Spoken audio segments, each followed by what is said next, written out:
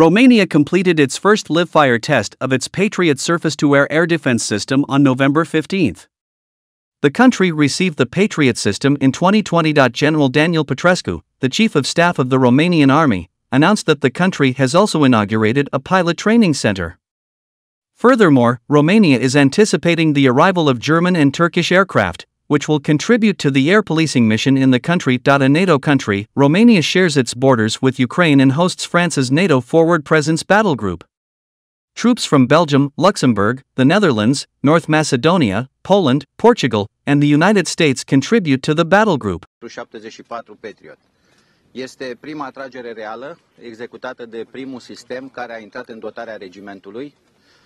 Este o capabilitate pe care o verificăm și o certificăm. Ați văzut lansarea cu succes a 2 rachete. Cu câteva zile în urmă am inaugurat centrul de pregătire al piloților de F-16 la baza aeriană de la Fetești.